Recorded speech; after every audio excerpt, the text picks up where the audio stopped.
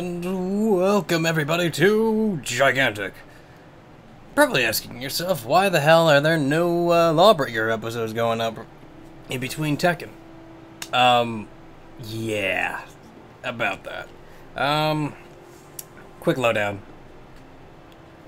The game, Wraiths got what they fucking deserved. Assassins are now back to closed beta shenanigans where their sidearm, Realm Rust, which is the shotgun, dealt 280 fucking damage a charge, and can kinda outdo a lot more of the class. And this also includes the fact that Arc Blades can do a lot of damage when the sight is on the enemy.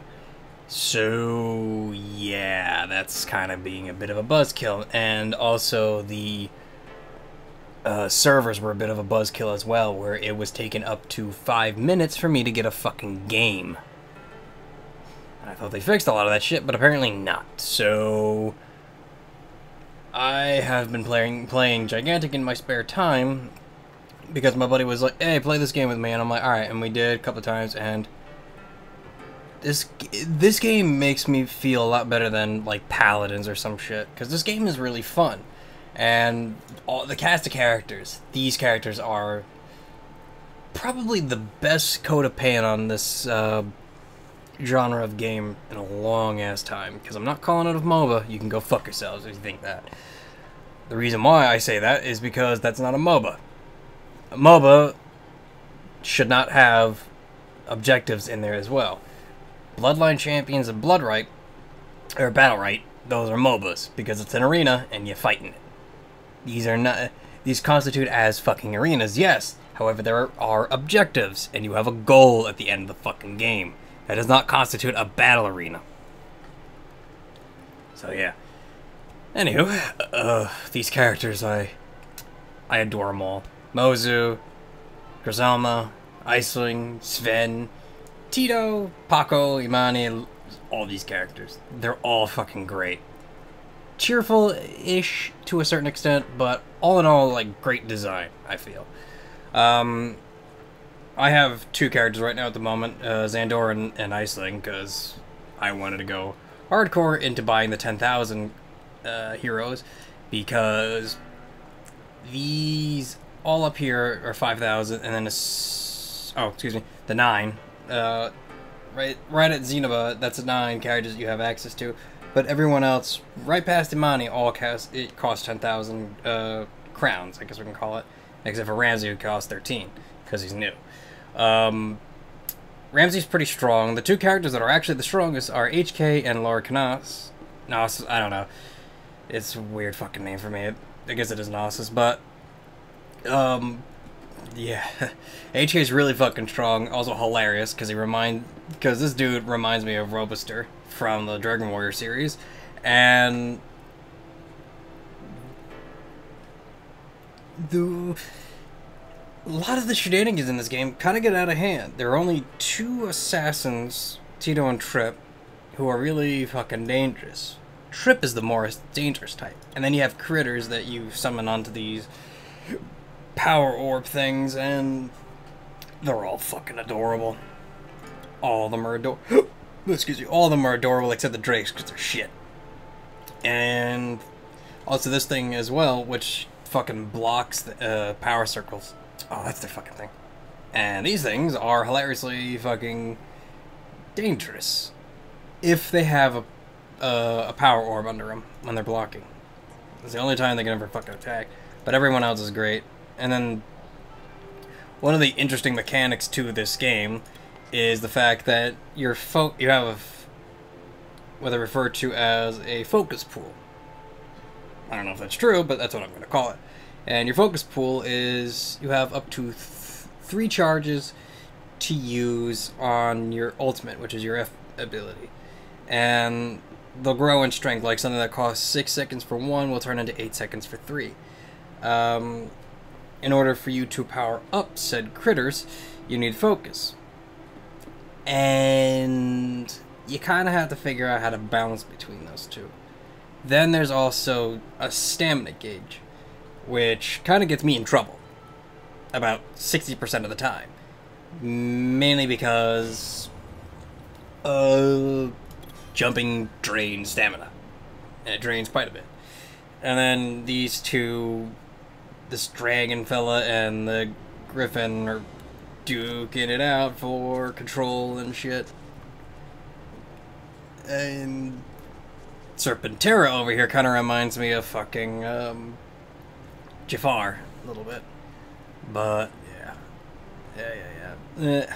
And also the griffin shoots lasers out of her eyes. Paco's fucking adorable, as always. Here's a cheerful little... whatever the fuck. I don't even know what the hell to call it. 3 right, yeah, I'll take Paco. Paco's really my only thing. I mean, I take Iceling, but I never get the chance to really play as Paco, and Paco's just fucking adorable. You want to hug that little furry fuck. What else is there to him? Everyone's so fucking cheerful, too. Mozu fucking caught me off guard, because I thought that was a fucking, a mouse. No, it's a fucking female goblin, and I'm like, okay. It is fucking adorable, but... it's... a lot of the backstories are weird on these people. They're just kind of here because it's like, why not? But Iceling's is the one that just like hurts the most because it's like, yeah, her father's dead and shit, and like the sword that she takes has her father's spirit in it, and her default costume is her father's jacket that she's wearing. And it's just like, you kind of read some of the other shit too, and it's just like, I want to protect you.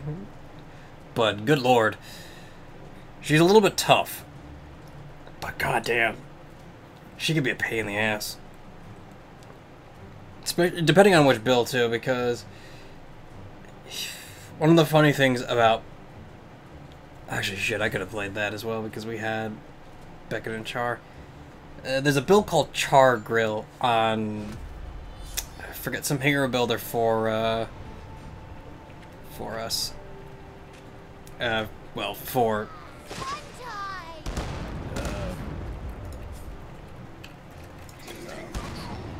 oh, fucking hell. For Gigantic, and...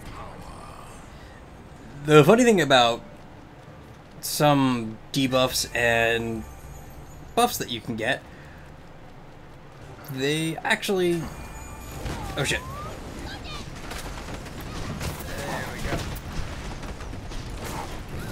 Hey, what do you think you're doing, eh? You think you're gonna be cute? I can't kill him, but whatever. It's fine.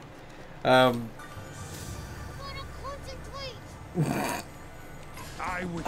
lot of the debuffs and whatnot, they actually kind of trigger between the two, hilariously enough, and the... oh dear. And between the two, like, Iceling can actually use the... you need to fucking stop.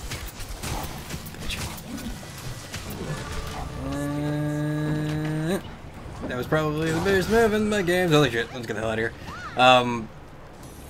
And... the abilities that, you know, use shit like, oh, if you use fire, then you can use this ability and whatnot. Yeah, Serpentera, shut up. And some of that shit, like, can stack up to being used by, can be used up by other players, or other heroes, so a lot of the stuff that Iceling has, that Iceling can use, can actually be fucking triggered by other heroes, hilariously enough. Let me charge up. Damn, thought I caught her. Her and the other crew were being a real pain in the ass at D. And because you died there... alright, this is bad news. Oh dear. Down below. Yeah, boy. Please don't hurt me. Ah!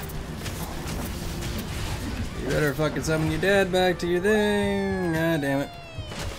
Oh shit. Sniper. Ah! Go away.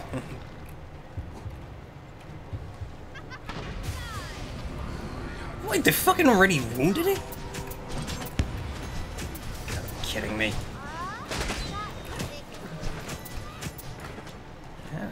Oh yeah, you gonna do that? You gonna do that? Wait, where the fuck did you go? Ah. I did that from behind the waterfall somehow, and I have no idea how that fucking worked. Yeah, prospect. I'd like to point out how fucking cool that fucking that throw from behind the waterfall worked out. Dear. Also, another cool thing for most of how this game works, a lot of shit is flat. Everything is like just flat. For a certain degree.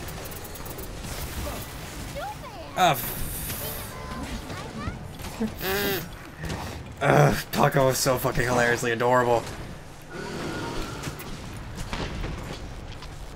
Oh no, you froze! Too bad.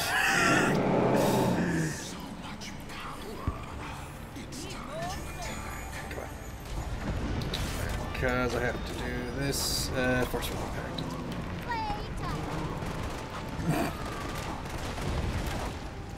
Alright, where'd you go? Let's... Oh, there's Iceland.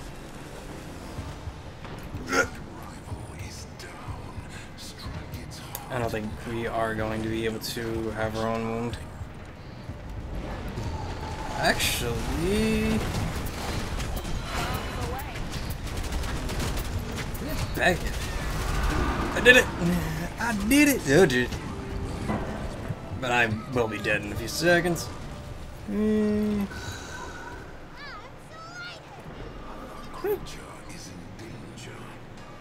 gonna get sniped, most likely.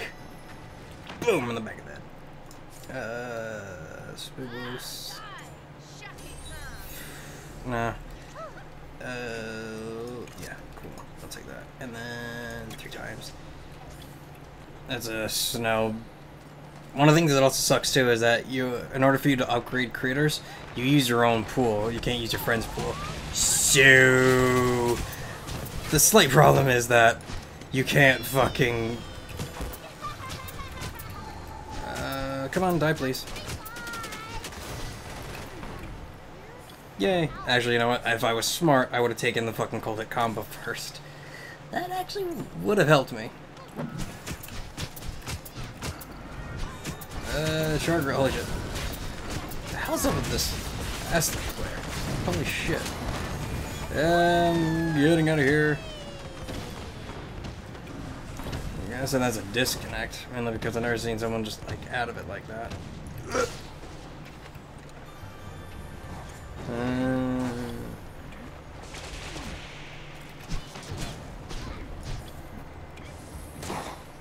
I have my DT training. I can slowly spot them out. Oh, look at that.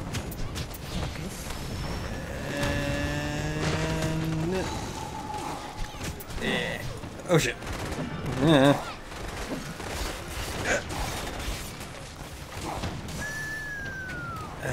Snowball is such like a hilarious skill to use. And it's also a lot of fun as well.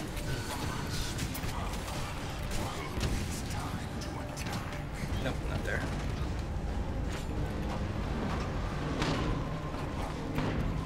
She's somewhere around here. I think if I can hear Money upstairs. I'm gonna go.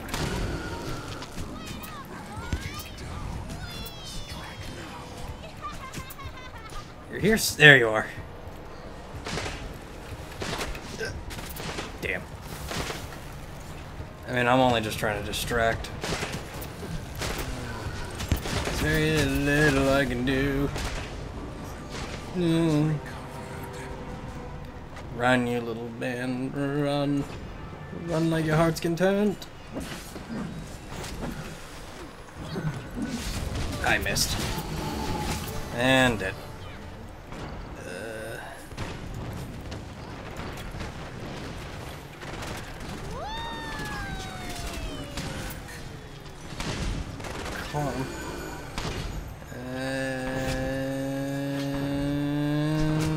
Yep, dead. Oh shit. That most likely is going to die.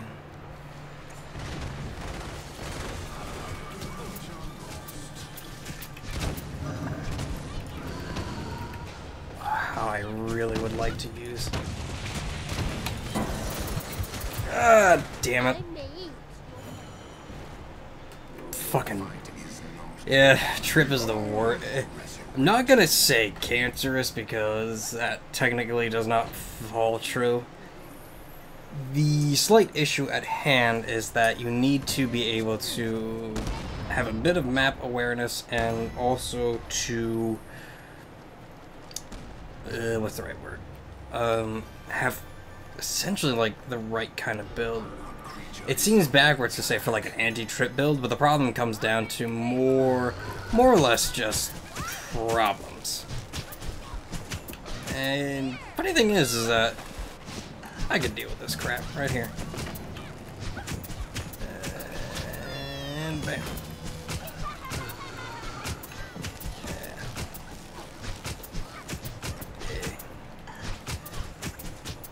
Alright.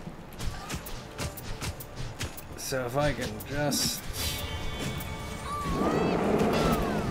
Oh boy. Actually, that may kill the that thing if I can hope. Most likely not, because 20 bucks says the other one is rather smart. Redivision of health would be really good. But Flash Freeze, I think, is a lot smarter. Yeah, Icebreaker. Yay! Alright, time for hilariously Levolution! And I'm being serious too. When the fucking clash happens, it changes the whole fucking thing.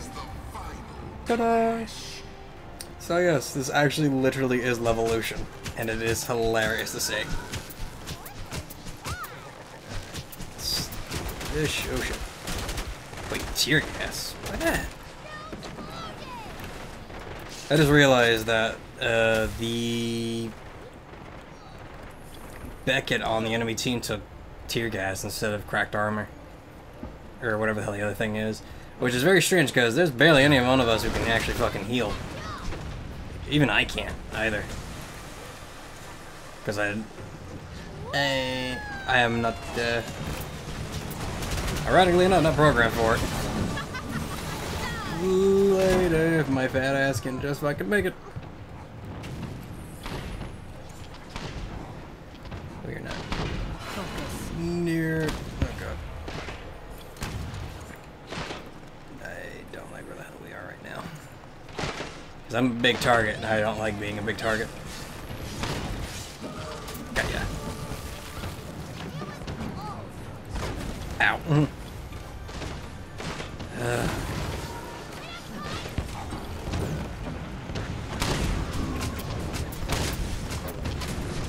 Pain. Wow, all of them were right there, and somehow the killing blow went to Imani. How the fuck is half my team doing now, as I just realized?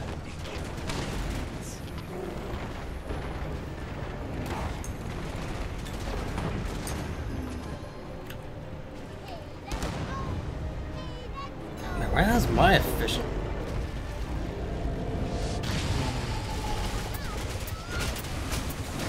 Can't do anything about this because I just don't have the fucking. I can't say I don't have the patience for it. It's just that I do not have. Oh fuck that! Really?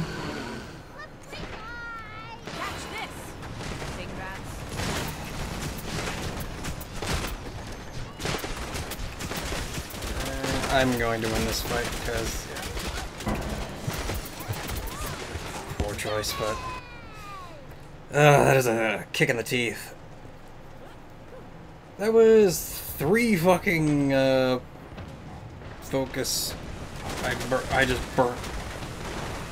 I could have went to anything else on the playing field, and I thought if I had enough of it, or at least I had enough time, that I wouldn't have to fucking lose that. And lo and behold, that just happened. But I think as Paco, I can easily fucking just get this all back.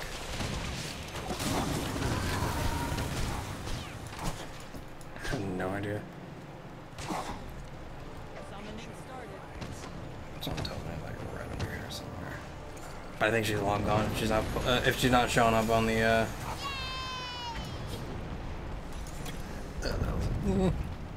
oh shit. Ah. Serpentera.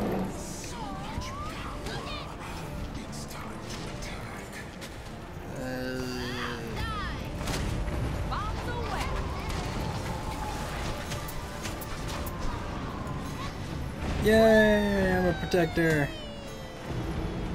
And oh, I was about to say someone died. Yeah, actual like fucking. Can we do this? Alright. Yeah, we can. Woohoo!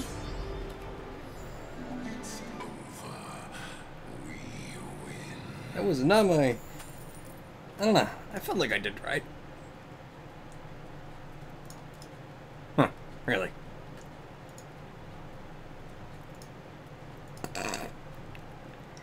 So there are like these. I'm thinking these awards are supposed to be in jest because if you don't have anything well enough, you get what they refer to as the best father. Well, that one for Ice Sling is hilarious, and then there is Mangraves, which I think is a Nightmare to Children, but I don't know what like they really are. I know they're supposed to be in jest because that's 1 in 5 for their Ice Sling. But then again, he really wasn't doing anything, so it was like, yeah. I'm amazed that our bracket is not who did the more damage, but then again, fucking Charnock is really fucking powerful at doing that shit. So that was gigantic. I had a lot of fun with this game, and I feel like I will have a lot more fun with it. So long as the balancing goes right, I feel.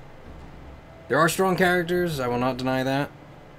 There are some weak ones to a lesser extent, but everyone has their place, so yeah. Remember to always stay alpha, always play games on the hardest difficulty, and I'll see you in the next episode of Gigantic. Sayonara.